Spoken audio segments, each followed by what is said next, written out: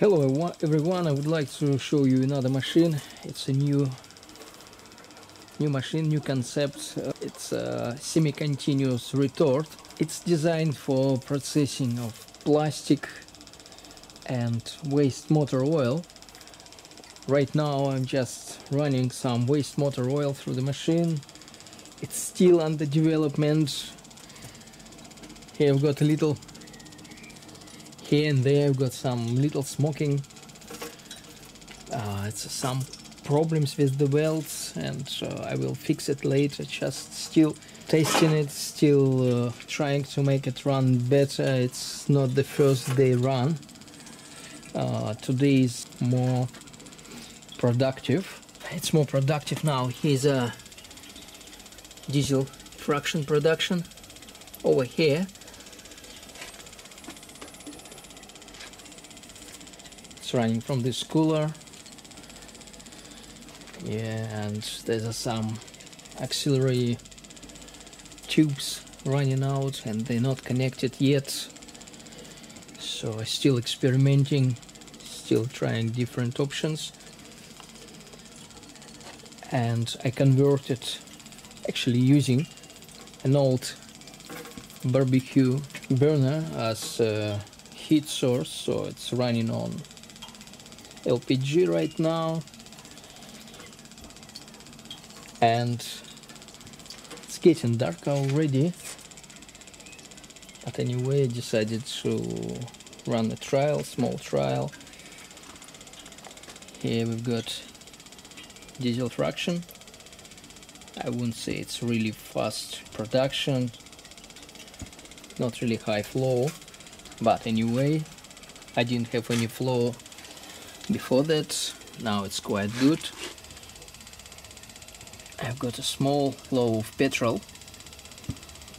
I still need to check this petrol and possibly would need to run everything through the petrol separator first to retrieve whatever petrol, but intention was to make a machine that would be capable to produce just predominantly two fractions. One fraction is the diesel fraction, this one, and another one is a petrol fraction. This diesel fraction, because it's a pyrolysis retort anyway, this diesel fraction may still contain some petrol in it, some gas, and it will need to be removed. I will check this fraction later and see what it contains. If there's petrol, then everything would need to be run through the petrol separator. Maybe this diesel fraction is good enough, with no petrol in it. Then I would definitely need to run this particular one through the petrol separator. So I would separate the proper petrol at proper temperatures from a diesel fraction, and diesel fraction gonna be cleaned chemically and used for diesel engine. Yeah, it's still smoking there and there, but I will fix it later, not a problem. Right now I need to ensure that machine is running, that's capable to produce something. Once I finish development, I will put some simple plans on paper. So the goal was to build a machine that would run out of the burner without using electricity much. In this case I used just a little bit. It's a 12-volt power supply running a small fuel pump, and fuel pump, solid state fuel pump, running some oil from the oil container to the machine. Here's a fuel pump. The current temperature is 315 degrees.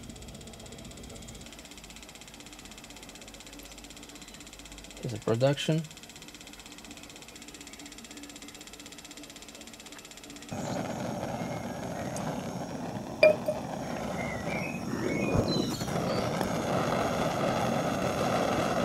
So it definitely contains some petrol, but again it also contains some heavier fraction.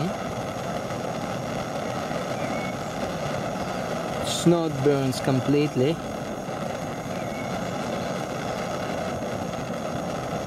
And leaves behind some sort of fatty spot.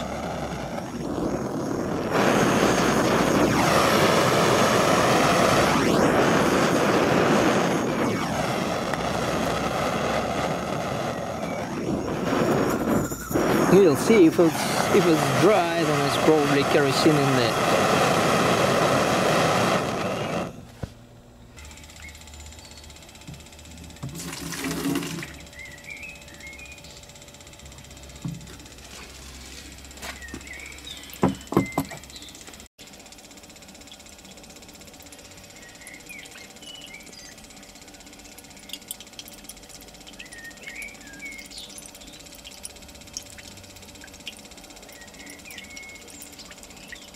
Hydrometer shows density of about 820, 830. It's still warm, over 20 degrees.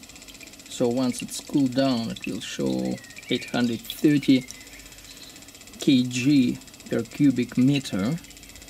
So it's exact density of the diesel fuel.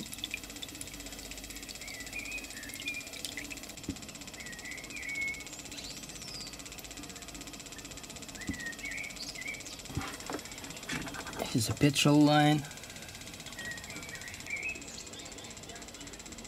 so you can see the flow within the tube. It's a petrol flow. 349 right now. I'm aiming at approximately 370 up to 400 degrees.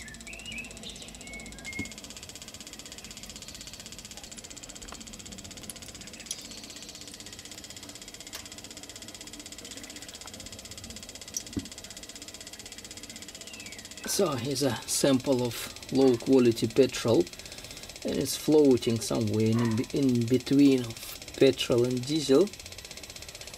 So it definitely contains some petrol, definitely contains some diesel fraction.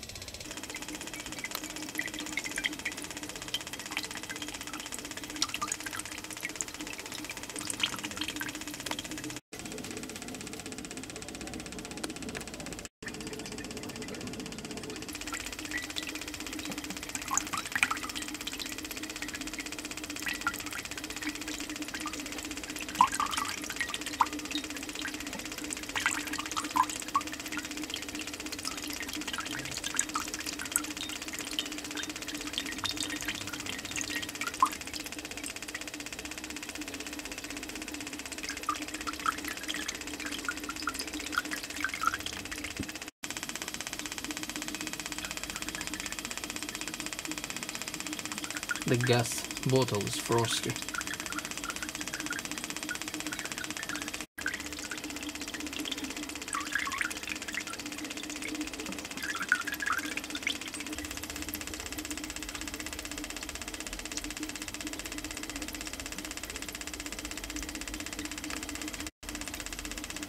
Now it's coming out quite transparent, really clear. Might be different with different types of oil and plastic. So I will experiment further with different types of feedstock and see what sort of result I would get.